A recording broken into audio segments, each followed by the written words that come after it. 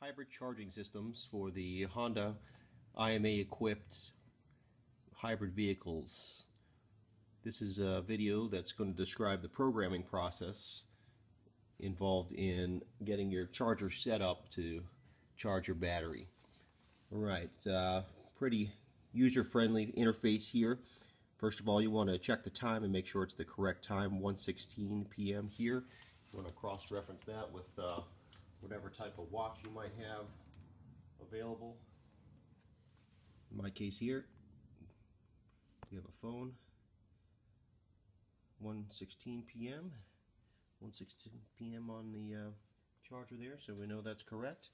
And as far as setting up the charger, it will be an on position, start time. You will select the on button, and that will give you the start time that the charger will turn on. Right now it's 1:17 p.m. We have it set for 1:18 p.m. to turn on. Make sure the AM and PM is there. If it doesn't say PM, where it says PM, it means AM. So be sure not to mix those two up. It is a full 24-hour clock, so it will count AM and PM. So if it's not saying PM and you mean PM, then go another 12 hours in advance with the hour button until you reach the PM section. Alright, 1:17 scheduled to go on at 1:18, and to turn off, you hold down the off button, and we have it set for 1:19 p.m. And this little timer means the timer is set, and the program is set to come on. So as you can see, the charger came on when it was supposed to at 1:18 p.m. here, and with this off button, it tells you that at 1:19 it's scheduled to turn off.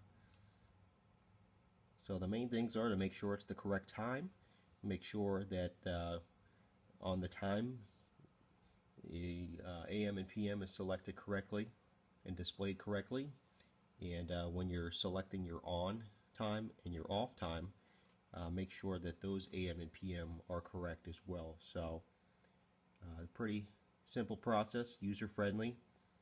And if you have any questions, please give us an email to Maxx-Volts, MAXXVOLTS @gmail.com, or our contact page on the Maxx-Volts website, MAXX-Volts, VOLTS.com, and there's a contact page there. You can see at 1:19 where it was programmed, it has turned off automatically, and with this little timer here, it tells you that the schedule is programmed. It is scheduled to come on at 1:18 p.m. every day, turn off at 1:19. Obviously, in your case, it won't be in a demonstration video, and you'll have much more time spent charging than that. If you have any questions as to how long you should charge your hybrid battery for, and want to talk to us about the condition of your battery pack, some of the symptoms that you have, because there's many reasons why people buy these chargers. It could be to maintain a good battery. It could be to try to rejuvenate a battery that's given them IMA error codes. So